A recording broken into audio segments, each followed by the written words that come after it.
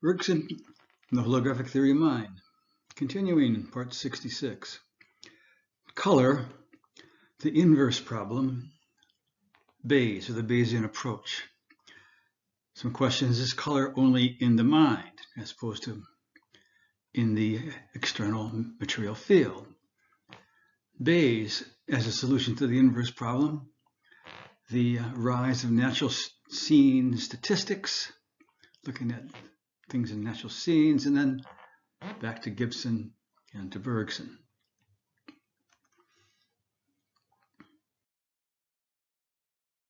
So currently, in perception and consciousness, there's a couple favorite themes. The first is color does not exist in the material world. Color is rather only in the mind, in some mental space. And secondly, there is an inverse problem, and it's all solved by a Bayesian or probabilistic approach, because the retinal information, light information hitting the retina, is so ambiguous, so vague in structure, the external world has to be guessed. An example, the inverse problem with respect to motion. Felix is walking there. Well, as Felix's path projects on the eye, it would project as such at the back of the retina. However, a different length, different velocity would project exactly the same, or yet another one. So different velocities and distances project as the same as the retina. So how do we disambiguate, so to speak, what the actual velocity and distances are? Or here we're seeing domes, but if we simply invert, oh, they're holes. So what's the real perception? What's the real case? So this is in support of a Kantian constructivist conception, that is, the brain is constructing the percept, putting it together. This is furthered by Helmholtz, that all perception is an inference, or inferring what the percept is from partial or ambiguous information arriving at the eyes, and refined further in predictive processing, that framework, for example, by Carl Friston and others. For example, this is all occurring while minimizing free energy in this free energy principle. The Bergson-Gibson probability prior, if we stay in the Bayesian framework on all this, is pretty low. So why do we see in just the one way, as hemispheres or domes? And let me note, for the next several slides on the Bayesian machinery, I'll be kind of following this little paper by Orlandi, Bayesian perception is ecological perception, down there at the bottom right. So presume two hypotheses. Hypothesis S is that we've got spheres or hemispheres. And hypothesis C, well, we've got domes.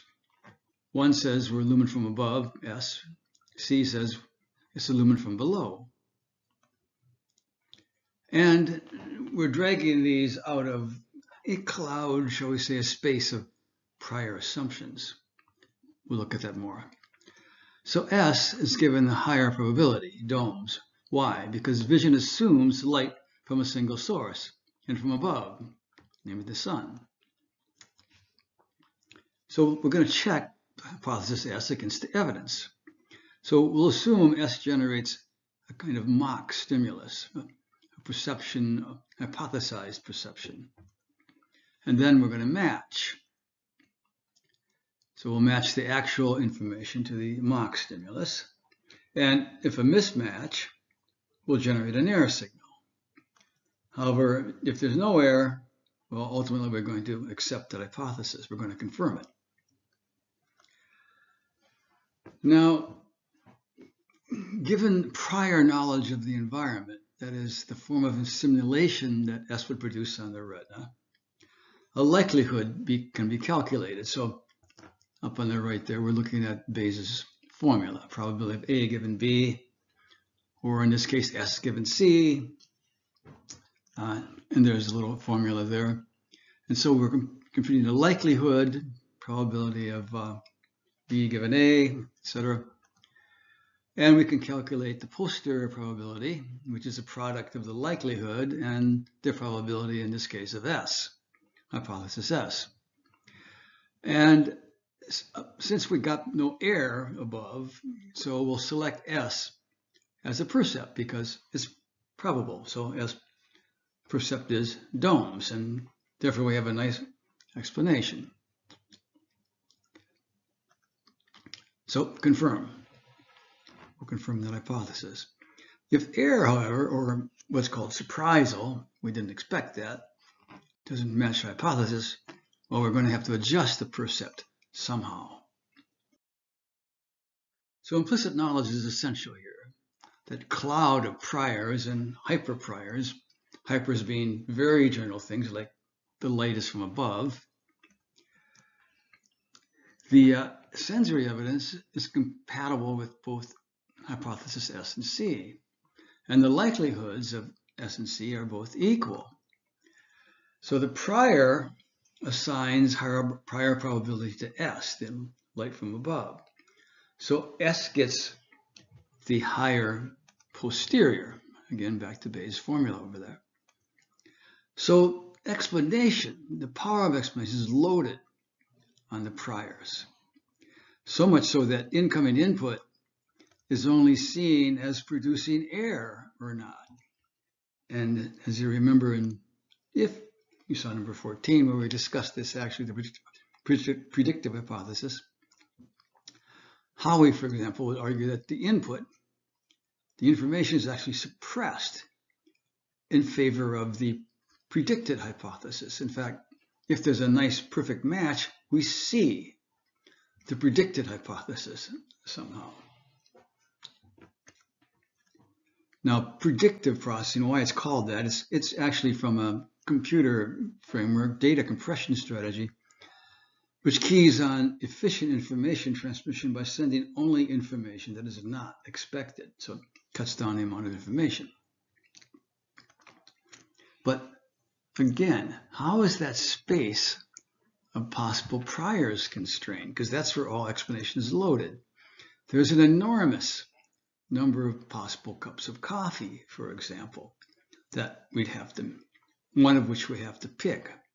And of course, we can imagine situations where we walk into a restaurant where we've never seen such a cup of coffee before.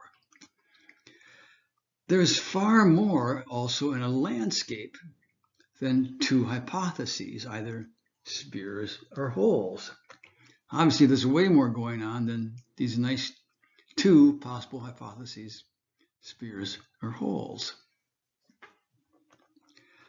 How would the system know there are only spheres or holes, or hemispheres, domes? This is a mystery. How it knows these hypotheses is equally as bad as the original mystery, that is, as the inverse problem. Now, priors can concern color, horizontal components in an image, edges, velocities, shades. A prior about horizontal structure doesn't help much here, talking domes and spheres. A hyperprior, like light comes from above, is way too general, applies to all kinds of other things, objects in those environments. So how to constrain to the relevant priors, like S or C? Well, the best answer, via the information coming from the bottom, that is, from the environment itself. This would constrain the priors, but it would also make the Bayesian framework irrelevant, and it's gone. The driving signal does not just reduce the hypothesis space, it specifies a convex sphere, that is, one hypothesis, just one. Its statistical properties imply that we're first going to see things as a sphere. Rotate the situation, the statistical properties change. There's a new hypothesis. Holes, that is a new specification. Vision sees half spheres because it is exposed to them, not because it is making inferences. So we've come to Gibson. Gibson had long argued that the information for perception is far richer than presumed by the inverse problem.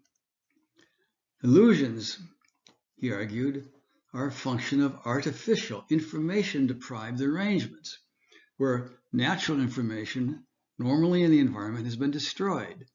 For example, the Ponzo illusion, the 2 blocks on the road there. Now the 2 blocks are actually the same length. That little blue line there is actually the same length.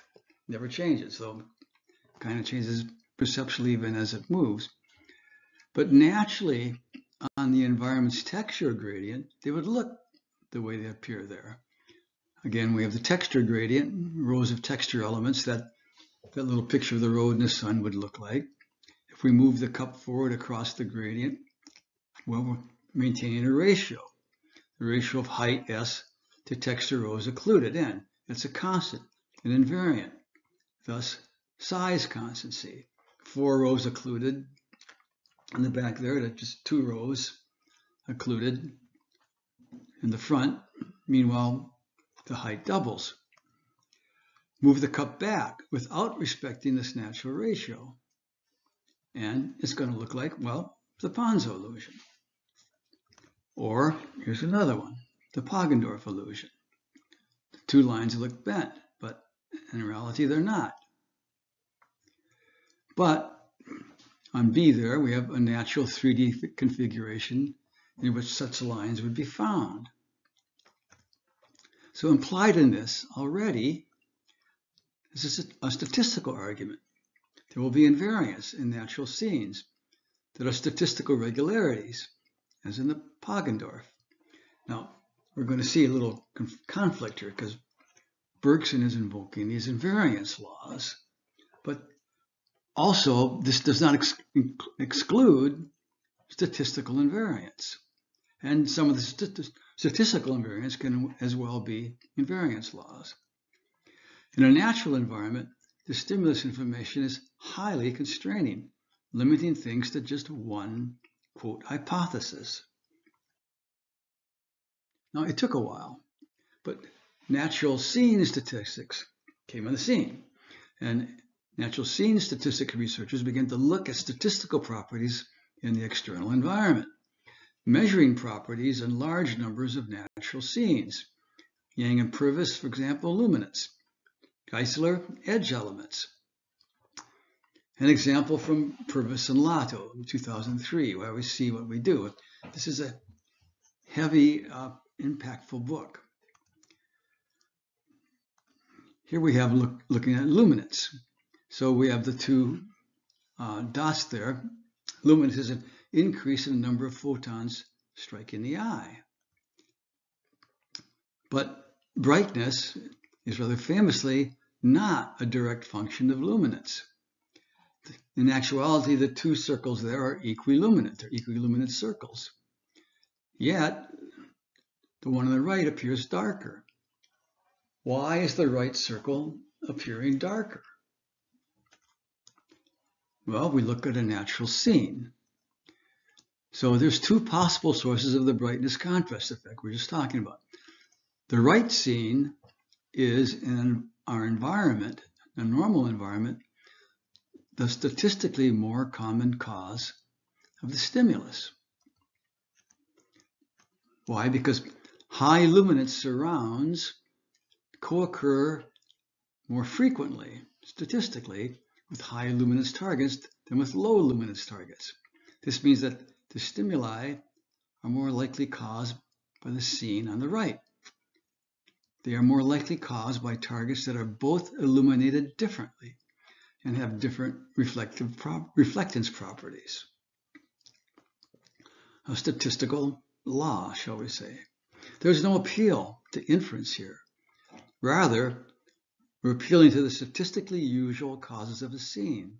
If the stimulus is normally produced by things of a different brightness, we're likely to see them as such.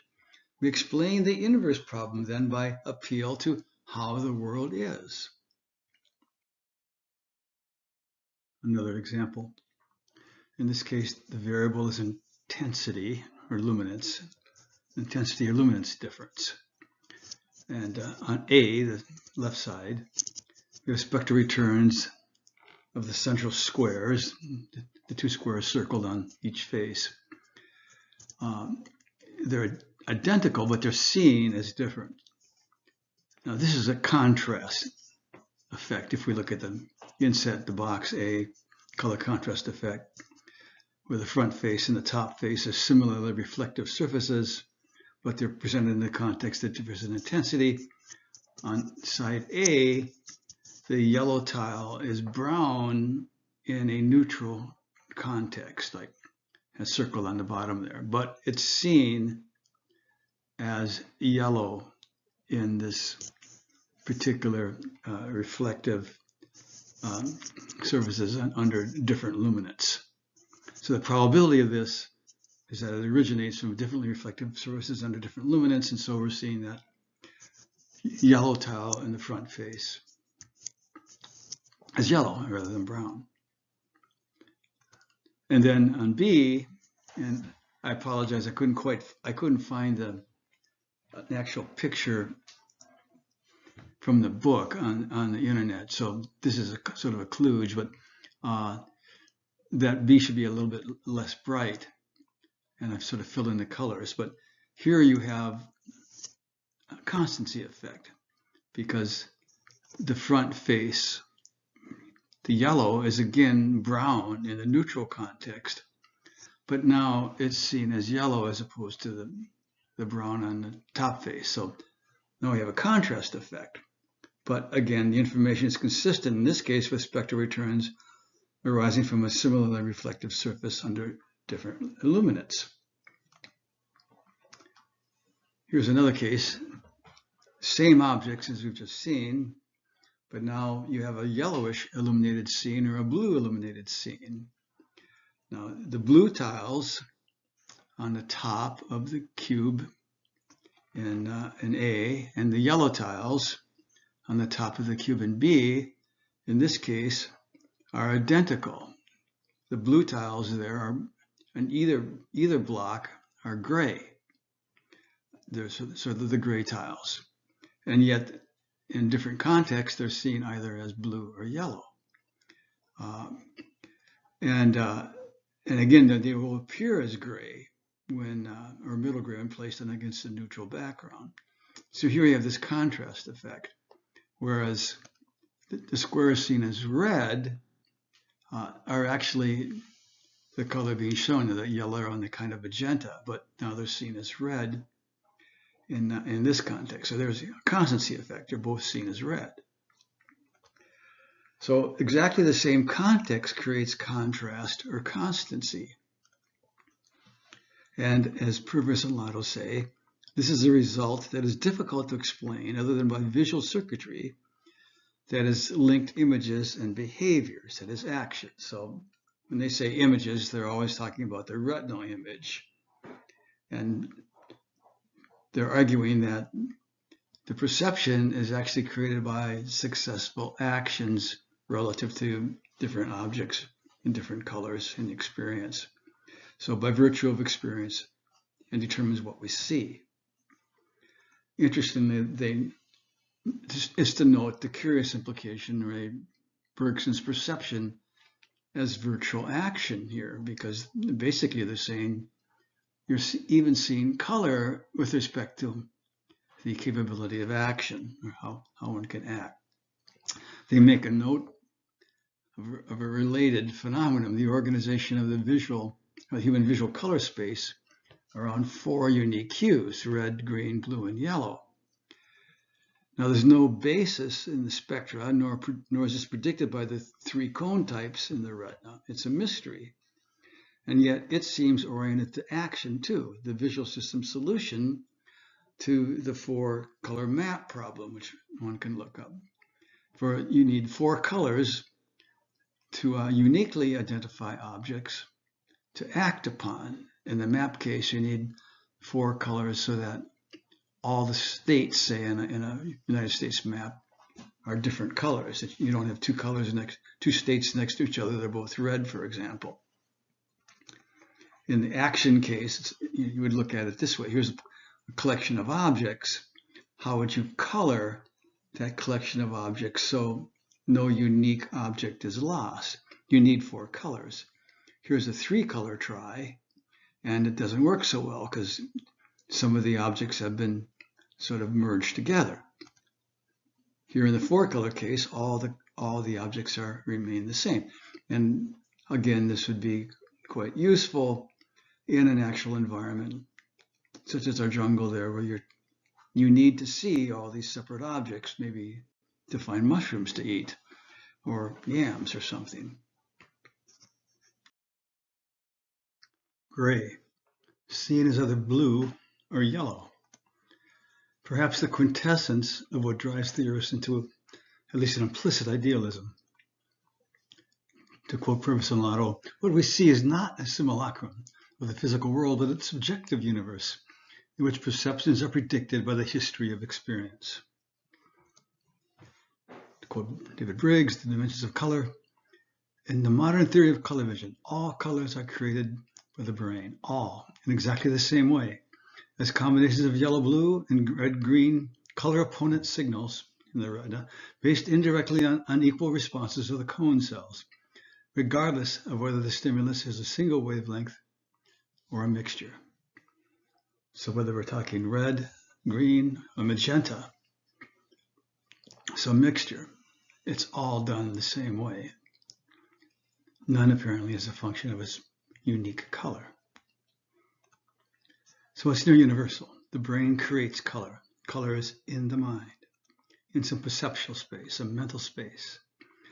But we end in a mystery never to be solved. Why? Driving this entire conception, color is only in the mind, a mental space, is a classic metaphysic of space and time. In this framework, all quality has been stripped for the material field. Thus, no colored vibrations in the material field, for example. The difficulty, the brain is equally, integrally embedded in this classic, quality-less, stripped conceptual framework. As such, the brain too is helpless in, logically precluded from, creating any quality. This includes qualities of motion. Remember Valerie Hardcastle's description of qualia, the patrons shifting in their seats, the musicians concentrating, the curtains gently and ever so slightly waving. So no quality, any quality of motion, that's been stripped, gently waving curtains, roses opening, qualities of the scale of time, buzzing flies, heron-like flies. This entirety has to be precluded. But color comes from somewhere. But there's no room for mind, for the mental space, for the perceptual space in the classic metaphysic. Save totally incongruently and actually inconsistently when AI. You'll have people like Yosha Bach, an AI enthusiast, saying things happen in the mental space, a perceptual space, but there can't be a mental space or a perceptual space in AI, which is the quintessence, the embodiment, the expression logically of the classic metaphysic. So it's not possible. So we either end in this complete mystery, or we accept that color is a property of the universal field, and that the brain is not magically creating it, specifying it for the sake of action, specifying color, employing memories as experience, projecting memory states of the material field. Yes. Creating? No. We'll come back to this, but we have to go on to Bayes. Now, one might argue that Bayesian machinery is still needed, that Bayesian models describe the kinds of neural structures brains grow as they interact with natural scenes. This is possibly the case, but the difficulty is way worse, as we shall see. For certain, any keeping of Bayesian machinery is still not rescuing Kantian constructivism or Helmholtzian inference. Why?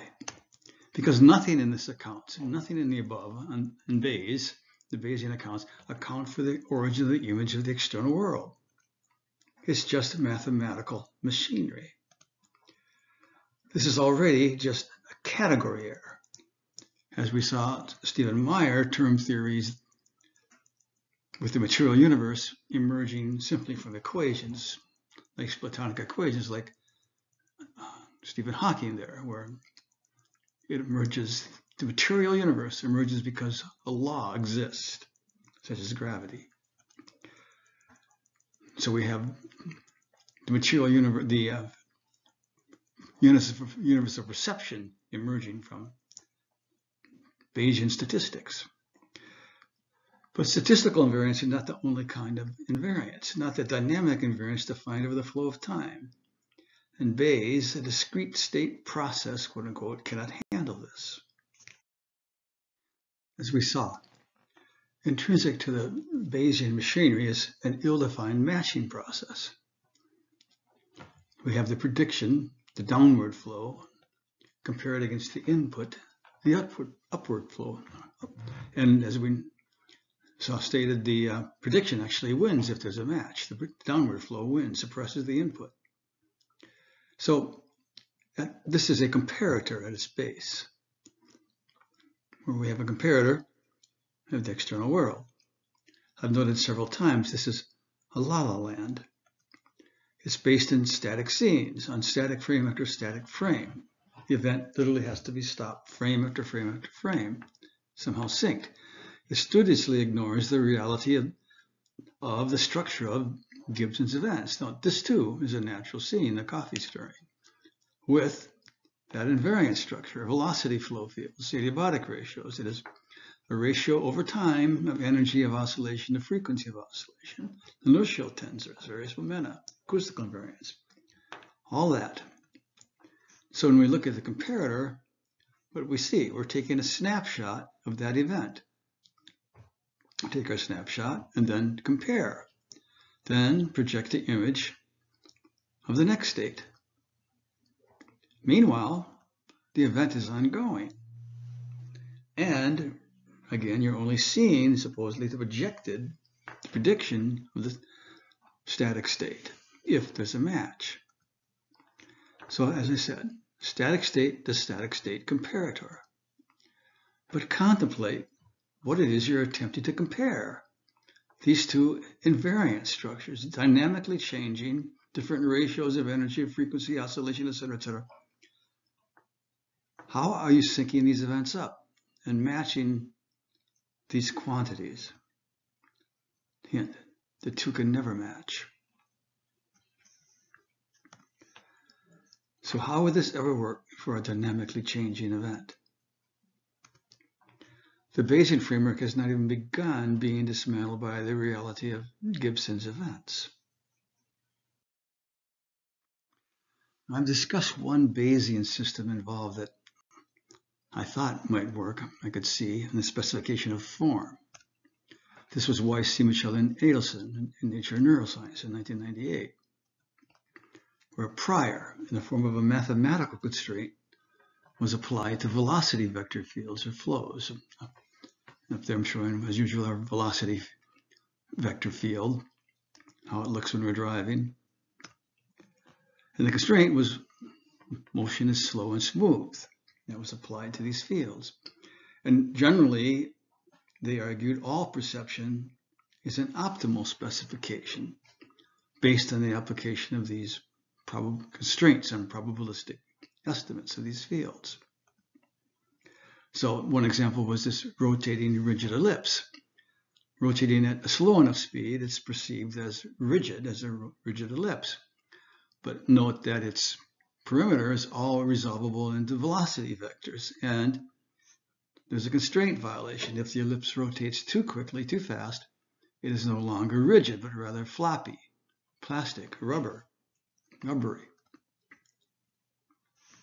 I like to note the Gibsonian cube. Again, it's a set of flow fields. As the side rotates toward us, you have an expanding flow field. You have a straight flow field along the frontal face, etc., etc. So, but the edges of the vertices would be sharp junction of discontinuities at these flows. In other words, these features are simply very ephemeral, defined as invariants over these flows. And that gave an index into why this might be. If you take a rotating wire edge cube and strobe it in phase or at an integral multiple of its phase, you get two different phenomena. The rotating wire cube, you know, has a symmetry period of 4. It's carried or mapped onto itself 4 times in every full rotation of 360 degrees. If you strobe it in phase at an integral multiple, 4, 8, 12 strobes per revolution, you'll see a rigid rotating cube. Strobe out of phase, 5, 9, 13 strobes per revolution, you get the wobbly plastically deforming rubbery cube. Rigidity is gone. Those nice features of edges, vertices, gone. The constraint violated, I would have said probably something like spatial symmetry implies temporal symmetry. You have a spatially symmetric cube, and it should therefore sort of emit regular pulses, shall we say. But it does not. That's being destroyed by the out of phase arrhythmic cube or strobe. One would wonder then, why is form any less non-existent in the material field, just as color is non-existent, just a creation of the brain? Logically, you're forced to this. All of these things become creations of the mind, of the brain. But the mathematics in the Bayesian case we're describing there with Weiss, Simoncelli, and Nielsen can only be a partial description of the concrete specification process.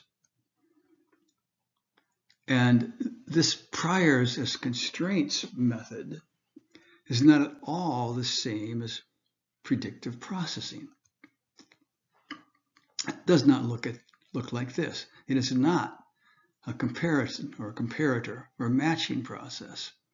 It's not the creation of predictions as possible perceptions, like coffee cups being stirred, etc., that are then projected downwards. That was not the same case at all. So its success cannot be invoked to support predictive processing, as say does Friston there in that article being noted there, free energy and illusions, the Korn-Sweet effect. But Purvis and Lotto, and this is their other book, 2011, Why We See It, What We Do Redux,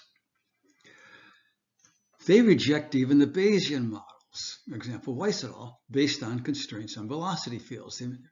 Again, it is natural statistics based on our experience. One example, the flash lag effect. So here we have that blue line or the blue object moving in a certain motion. And then we present a flash precisely in line with that object. However, what we perceive at slow speed of that blue object is the flash lagging behind. And as the object speeds up with greater speed, it would lag even further behind. Why is that? Well, this is explained by frequency data or statistics that they looked at in depth with respect to the occurrence of image speeds of objects in our environment. So imagine they're looking at all kinds of objects and what we perceive as objects moving at a certain range of velocity and speed. Beyond a certain range, then we can't even see that on either side is too slow or it's too fast. But so this frequency data analysis is exactly analogous to the brightness and color data we just looked at briefly, that idea. So the lag effect for different speeds is predicted by the relative rank of different image speeds in the overall environmental distribution. So you're going to see image speeds. The greater the image speed, the more the lag effect. And you're going to have a function that relates to that. Similarly, the velocity field models, a la Weiss et al., were based on what's called the aperture problem.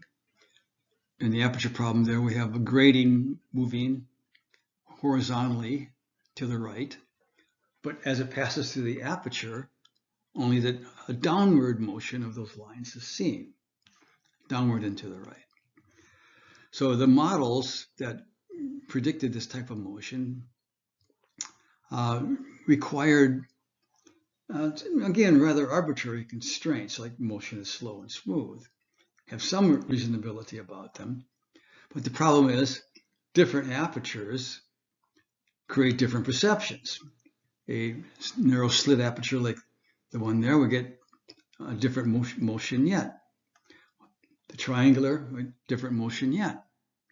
So again, different apertures, different perceptions. Again, the only way to predict this naturally is natural statistics. And again, having said that, the Bayesian machinery becomes superfluous. Now, Purvis and Lotto note that Gibson's emphasis on invariant relationships of elements and images, like our moving cups across the gradient, texture gradient, this has a great deal of merit, to quote them. And they quote, the present argument that visual perceptions depend on trial and error interactions with the world, gathering statistics.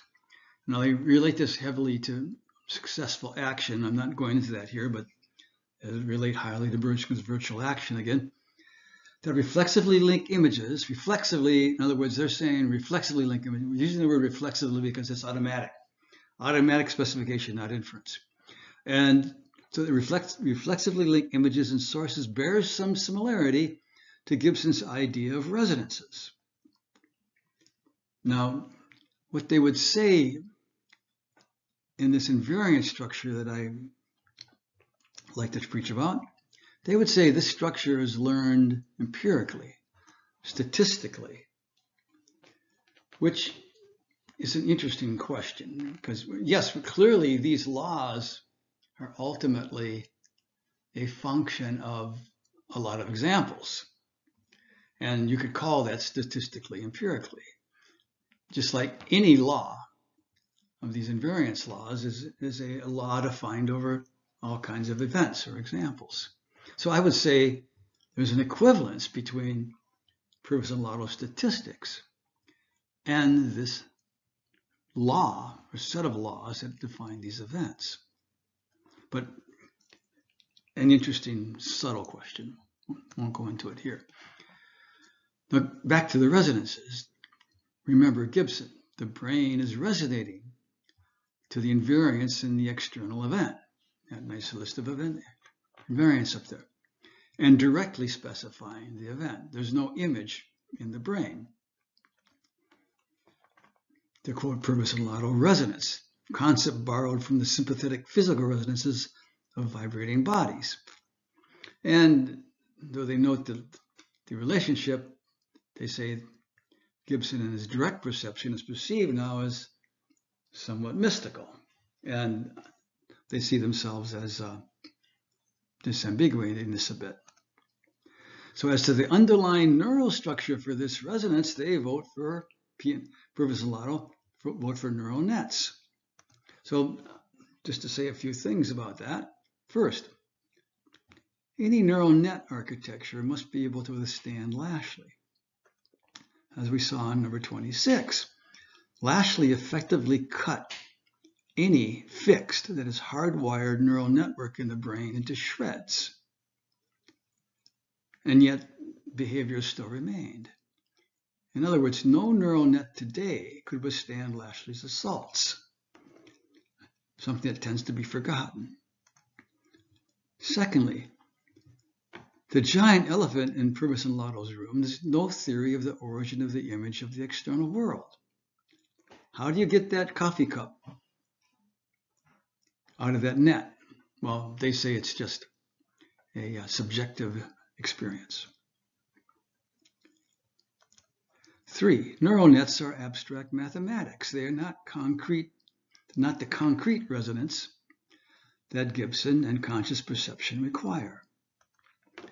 And 4th, they are irrelevant to the scale of time. Scales of time.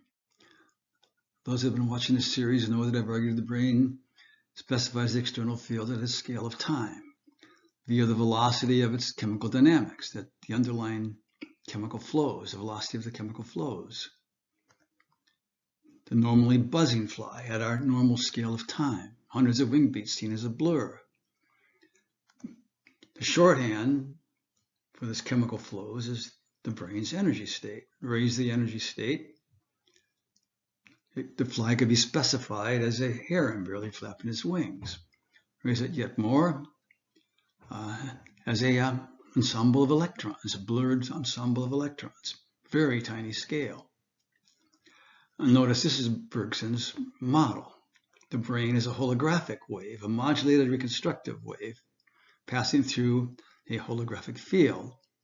Up there we have a little model of holographic reconstruction. Frequency 1 is specifying or being passed through that holographic plate, and I'm seeing the virtual image of a cube. If I modulate it to frequency 2, I can see a different source of that wavefront, a cup in this case. So we're modulating the reconstructive wave, and the image, the specified image, is right where it says it is, external, within the field. Now that requires some discussion of the nature of time, but that's enough for what's going on here, for the origin of the image of the external world. Now this scale cannot be simply a mathematical constraint like that of Weiss et al. Motion is slow and smooth. It is a concrete dynamical transformation, like revving up an AC motor higher. Concrete. The brain is acting as a concrete modulated reconstructive wave. Again, take the rotating ellipse. Let's say it's rotating so fast it's seeming non-rigid, wobbly. If I raise the energy state, that wobbly ellipse will become rigid. This prediction. This transcends constraints, mathematical constraints, or mathematical statistics. Think about that. This is completely transcendent. This is a concrete raising of an energy state, like revving up an AC motor. This is beyond the mathematics. But buzzing flies, heron-like flies, electron cloud flies, plastically deforming cubes, rigid rotating cubes, these are all different qualities. Yes, different qualia. The problem is all of a piece. Scales of time, color, form, like cubes. And scale takes the problem of qualia to include color beyond Bayes or statistics or neural nets. Color is equally a function of specification, an optimal specification. The employment of, again, natural Steen statistics or invariants. But mathematics does not account for color. In fact, color is held to be in the external field, not to be external field, as we started this whole thing with, and rather in some mental space, some strange undefinable mental space or perceptual space. At the root of this is the classic metaphysic. This is all via the classic metaphysic of space and time, the fundamental basis of the mathematics in the first place. The transformation of the holographic field and the motion of objects, quote unquote, within the field, which are themselves only changes or transfers of state within this global motion or transformation. This transformation is indivisible, but it is treated as infinitely divisible, thus as a series of instantaneous states, each with a time extent of a mathematical point.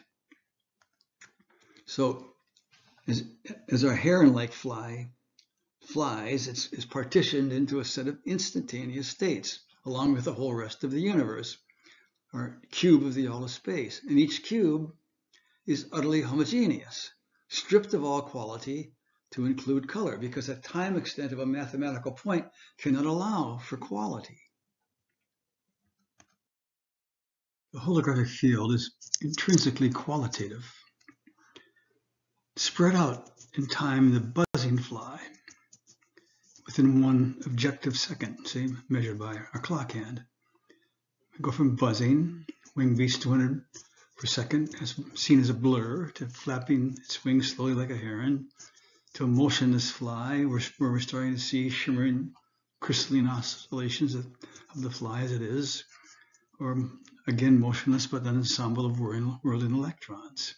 All possible specifications, qualitative. Spread out the color red, over again 1 second of objective time measured by the clock hand. 1 second of red light, 400 billion wave oscillations of an electromagnetic field. Spread out in time such that we could count it, distinguish each event, each wave. It would take 25,000 years to count each wave. So each event, the red of the light, the buzzing of the fly, is compressed by and in our perception, amazingly compressed. So to quote Bergson from Matter of Memory, may we not conceive, for instance, that the irreducibility of two perceived colors is due mainly to the narrow duration into which are contracted the billions of vibrations which they execute in one of our moments. If we could stretch out this duration, that is to say, live it at a slower rhythm, should we not, as the rhythm slowed down, see those colors pale and lengthen into successive impressions, still colored, no doubt, but nearer and nearer to a coincidence with pure vibrations? In other words, nearer and nearer to a coincidence with the abstract space, the completely homogeneous cubes taken at the smallest conceivable instant of time, where all quality has been stripped, but never quite reaching this, because this is an ideal limit, never reached. That's the key, it's never reached. So color would also be an optimal specification at a scale of time of vibrational properties of the field. Again, back to the holographic reconstruction up there on the right. We said we could modulate the reconstructive wave from frequency 1 to frequency 2, from specifying a cube to specifying a cup. But we could send the reconstructive wave a composite, frequency 1 plus frequency 2, not as coherent, and specify a fuzzed image of cube/cup, which is veridical. Cube, cup, or cup-cube. Only an omniscient observer, standing outside the whole process, who knew what frequency 1 was tied to and what frequency 2 was tied to, that is, as an original object wave, would know. But we can't. We're not the omniscient observer. So it's a matter of how the reconstructive wave specifies the information in the field, just as how the reconstructive wave there is specifying the information in the holographic plate. And remember, the field is four-dimensionally transforming, indivisible in 4D in extent. So there's much play to specify. So color is not in some mental space. Specified color, just like the specified buzzing fly or heron-like fly with a wobbly cube, is right where it says it is, external, within the field. Orlandi, who wrote the paper I mentioned initially, spent some time on this subject. Are Bayesian networks representational? Now, he's not for Bayesian networks, so he's arguing against this. He argues that there are no representations in these networks, no more than the spring thermometer. They're just statistics, calculated machines, particularly not what are called detachable representations, that is, as in images that could guide an action, such as when an image reaching out for that coffee machine with the coffee cup. The debate, however, is a symptom of the Gibsonians' failure to place Gibson within Bergson's framework, within his temporal metaphysic and holographic model. Because of this, they have no theory of the image of the external world. Gibson does not truly provide one, and this is the cause and core of why he's seen as mystical. Again, to quote Bergson, it's not how perception arises, but how it's limited. So this lack of the actual understanding of the origin of the image of the external world, therefore, of where images come from, or if there even are any, debilitates their entire approach to cognition, particularly in thought images, memory, the memory of images, involuntary action, images guiding memory, or the ideomotor theory of voluntary action. Perhaps someday, when they consider the metaphysic which Gibson truly dwells. Someday. So next we'll see. Till then, signing off.